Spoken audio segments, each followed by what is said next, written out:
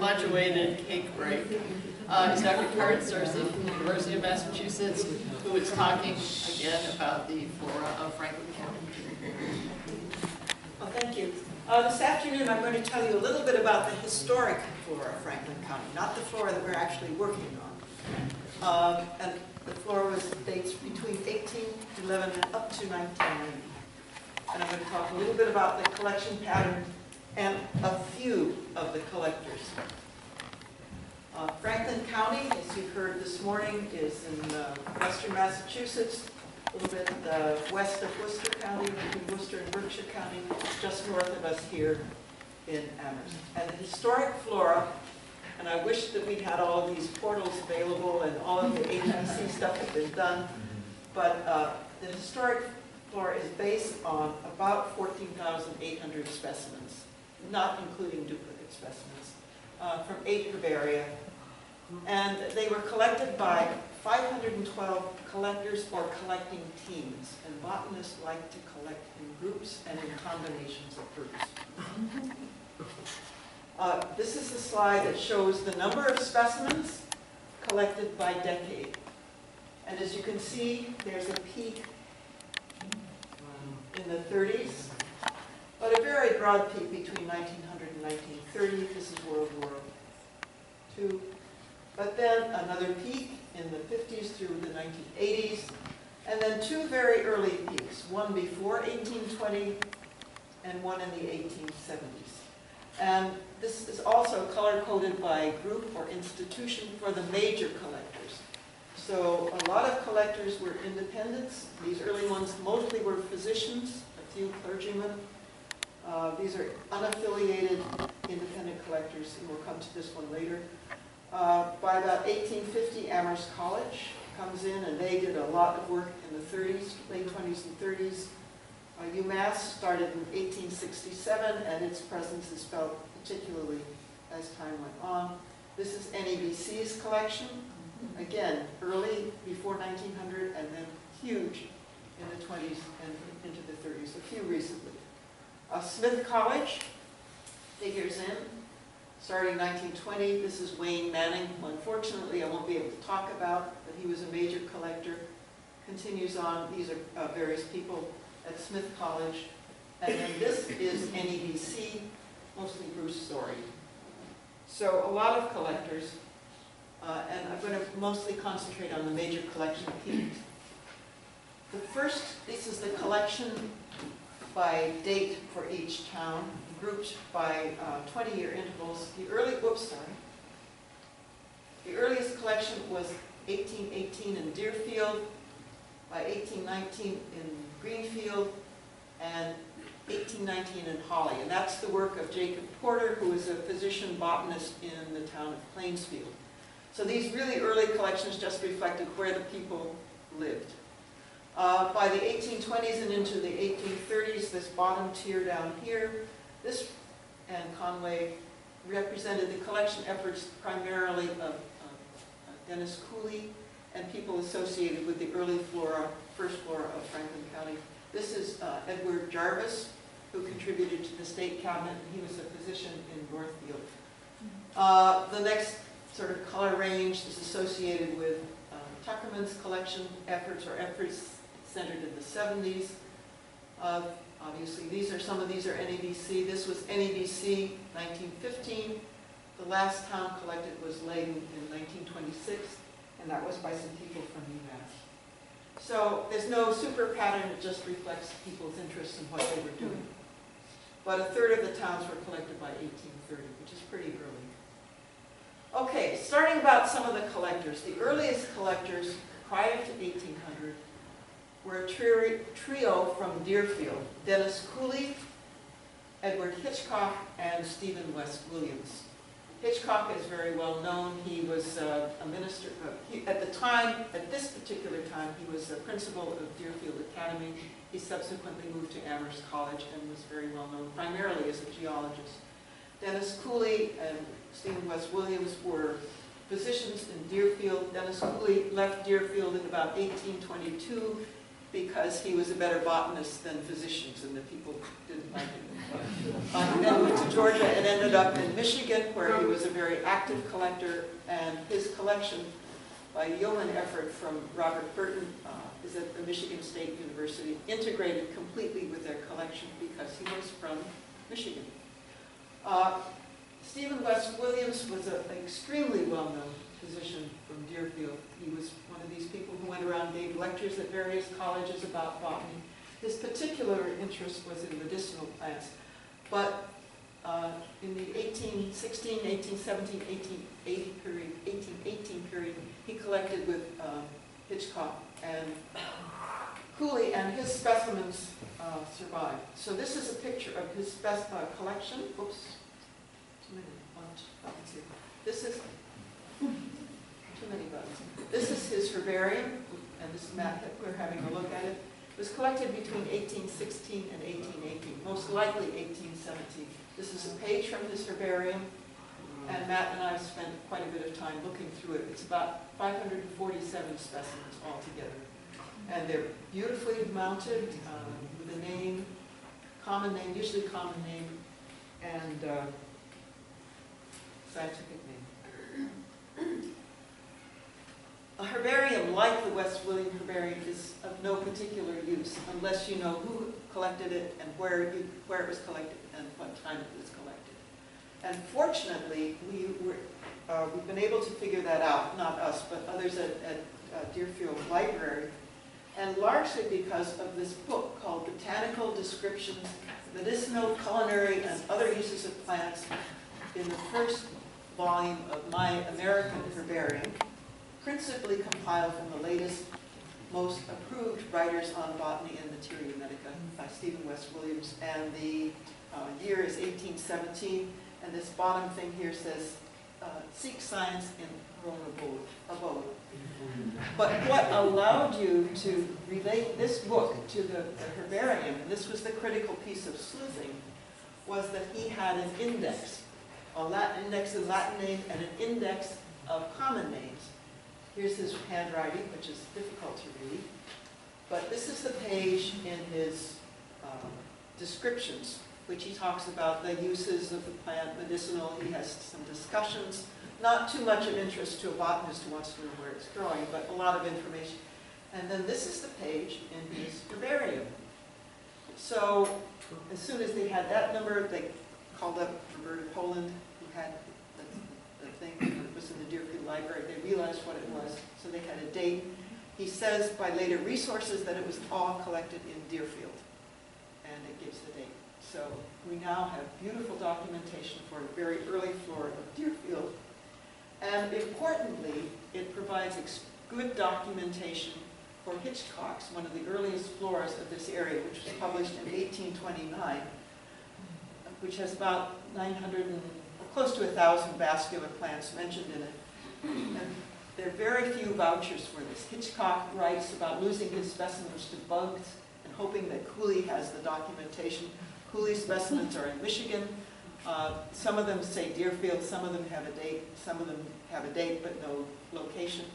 So there are 360 taxa in the Williams herbarium that are in Hitchcock's herbarium. So this is now a voucher for this very early flora. Okay, so moving on to the 1870s, a lot of activity was centered around Amherst College and Edward Tuckerman. Tuckerman was primarily a lichenologist. He's the man for whom Tuckerman's ravine on the White Mountains was named. And while he was at Amherst College, he was working on a revision of Hitchcock's Flora. So there was a lot of floristic activity at the time. Some of the people involved with this floristic activity were William S. Clark, who was at Amherst College for a while, became president of the University of Massachusetts in 1867, and he went out on walks with people almost every weekend. Another person of interest, she didn't collect too many specimens from Franklin County, but this is Maria L. Owen, who is known for her early flora of Nantucket Island. But she was instrumental, she lived in Springfield, Massachusetts, and she was instrumental in forming the Connecticut Valley Botanical Society in in 1873. Their first meeting was in Amherst, and the first president was somebody that I'm going to mention in just a minute, Henry Griswold Jessup. But she talks in other papers about going and visiting Mount Toby, and she published some years later a list of ferns on Mount Toby. Another interesting early collector was Elizabeth H. Perry from Conway. She was an instructor at Mount Holyoke College, and she worked with Lydia Shattuck, who was a very well-known botanist at the time. Lydia Shattuck was a member of the Connecticut Valley Botanical Society. But Elizabeth H. Perry had the mistake to get married. So when that happens at Mount Holyoke Seminary at the time, he had to leave. And so she left and went up to Conway, where her husband was. And a few years later started a school. And I think while she was a school teacher there, she built a herbarium of about 150, 160 specimens. And this is one of them. Unfortunately, the name of the specimen and the years and the town are missing. You can see it, but you can't, it's faded out. So again, this is beautiful early documentation of the flora of Conway. But the biggest collector from this period of the 1870s was Henry Griswold Jessup. He had gotten his education at Yale, became an ordained minister and was a minister for several years, and then left and came to the Amherst area about 1864, 65, thereabouts, for his health. And he immediately got involved in a lot of collections activities, as I said, centered around Amherst College. Some of his very earliest specimens included the Splenium platyneuron and Phagopteris connectinus, which he collected on Mount Toby. But he collected 376 specimens from Franklin County alone between 1864 and 1875. In 1876, he taught very briefly at Smith College, and then went on to become a professor at Dartmouth College, where he stayed until his retirement. So he was a very important collector. The peak of collections started about 1900, and there were some of the very early members of NEBC were collectors during this period. One of them that I could find a photograph was R.A. Ware. The Forbes brothers are cousins from Buckland and Ray Ethan Torrey from UMass. But the important thing in that period was the field days of the New England Botanic Club. And if you read the description in Rodora about going out into the field, they'll say the second field trip of the club will be Saturday, May 11th, with the center in Greenfield. The party will leave Boston at 6:19, reaching Greenfield at 9:23. Can't do much better than that in the car. They proposed to take trolley lines and railroads to the collecting sites, and they collected every plant. We're enjoined to collect every plant in recognizable condition. It's not necessary that the collectors determine the material. After pressing and drying the plants, send them to the curators, and labels will be provided. And one of the collection teams was Merritt, Linden, Fernald, and Bayard Long. So the New England Botanic Club collected over 200,000 specimens on a series of 4 field trips, and this is one of their pre-formed labels. Lisa, you're going to do this for your field trips? Yes. Yes. Okay. In the 1930s, collection efforts shifted to Amherst College and centered around Alfred S. Goodell and Arthur S. Pease. Pease is well known to NEBC. He did the flora of New Hampshire. No, White Mountains. Coos County. Thank you, Coos County. And then the one that's less well known is Alfred S. Goodale. And this is a picture of Goodale. Oops.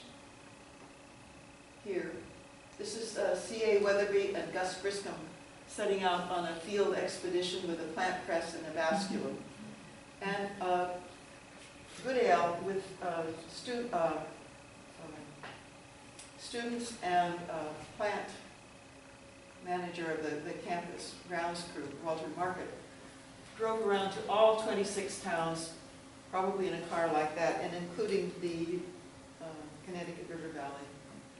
Okay, some of the regional collectors are faces you recognize: Marjorie Holland, Harry Ollis, Bruce Sorey, And the biggest collections of all were Roberta Poland, who collected between 1944 and 1988, primarily in Deerfield, Massachusetts.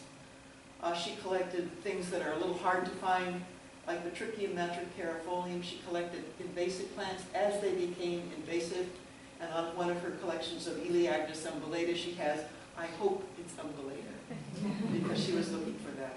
She also commented that many plants that were present in Deerfield in the 50s have been wiped out by buildings, roads, and other improvements. So we thank, oh, I should say, sorry, that she collected something over 3,000 specimens in Deerfield. And, okay, so we thank a lot of the collectors who were professional students and amateurs who shared their passion for botany, and certainly I'd like to collect in groups.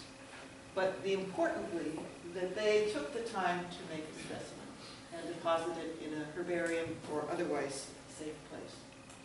And special thanks to David Moss at the Flint Library and Historic Deerfield, Ruth Parnell for giving the Perry collection to UMass, Ari Tall, who helps search the records, and then to the curators of the herbarium listed up there. So thank you.